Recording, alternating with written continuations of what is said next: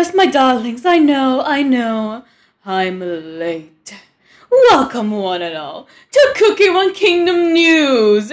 I'm your host, Chocolate Cookie, the best news reporter of all Everett, at your service. Unfortunately, since I'm late, I do not have any new news to bring, but allow me to give you all a nice little recap. See, Dev Sisters have revealed that they are planning on adding new game modes to the game, as well as guild battles. Oh, how exciting! It seems that the mine will finally be open. Would this be a way for us to get more diamonds easily? I hope so, because my pockets are empty, unfortunately. And alongside that, apparently they're going to be releasing a cookie dating simulator. Seems like this mode will let us gain more affection with our own cookies. How exciting! Now that recap is done, allow me to bring you all some interesting news. As you see, a little birdie told me what Espresso created. If you don't remember, let me give you a little recap. You see, at the end of Chapter 2 of the Cookie Run Odyssey, Espresso created something new with the Soul Gem. However, we were unable to see it. Until now. That's right, besties. I know what he created. He created magic candy. How do I know this? Well, because of the YouTuber Royal Mike, he released some leaks about the new magic candy mechanic, and the way you create magic candies is by using the same machine Espresso used to create his own. Interesting, isn't it? In other words, yes, it is confirmed that we are getting magic candies in Cookie Run Kingdom.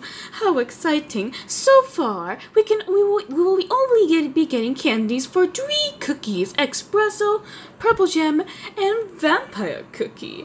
I don't know how those two get their hands on the valuable candy, but those are an interesting choice nonetheless. It would be a shame if someone sneaked into the magic lab and tried to make a candy of their own for malicious purposes. Other than that, we will also be getting a new upgrade system, something called Ascension. Apparently, it's the same thing as promoting a cookie, but in a higher level. Maybe this only works for fully promoted cookies.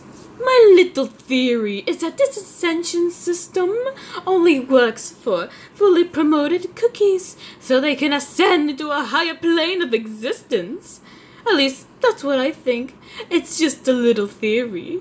A cookie theory.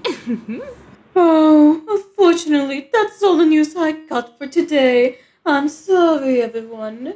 I wish I had more, but that's the bad thing about being late. Everybody already knows what you're going to share. Well, I guess I could use the spare time to tell you all where I've been, if you're interested. Long story short, me and my cousin went on a little journey. They needed help in gathering ingredients for this very special candle they were making. And since they are family, I was happy to join them. Oh, the journey was so much fun. Would you like to see a picture? I have this one picture we took. We went to, Sparkling's bar to rest a bit, and my cousin made this lovely friend. Look at them. Aren't they lovely? We had such a great time. I would tell you what this special candle was for, but that's the secret between me and Aroma Cookie. Alright, enough about myself. It's time to end the episode. Thank you all for watching another episode of Cookie Run Kingdom News! Until next time, everyone, bye-bye!